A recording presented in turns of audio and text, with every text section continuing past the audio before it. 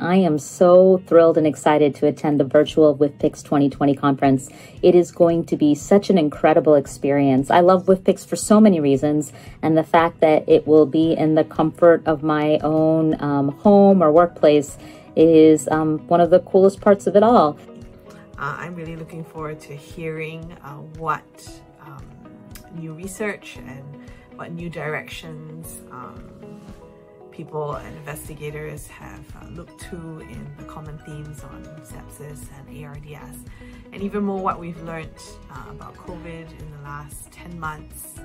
By December, it will have been almost a full year, and I think we've really learned a lot, and if anything, this is the best way to share that platform of knowledge.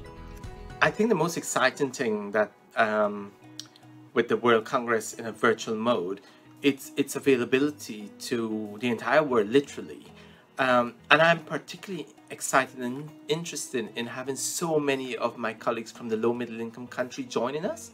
That is critical care without borders, intensive care everywhere, bringing all of us together to learn and share the best practices. At the same time, a sense of global connectedness in pediatric critical care is exhilarating. But I think the word that I would describe WFPICCS 2020 to be is groundbreaking, because it's the first time we're having a virtual conference where we can actually invite the entire world to come and sit with us at their own leisure and their own time zone.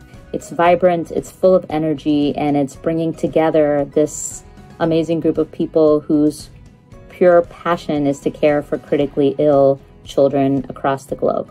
And we have so much to learn from each other. I look forward to connecting with you in the chat rooms and the other opportunities to network. Take care and see you at WFPICCS 2020.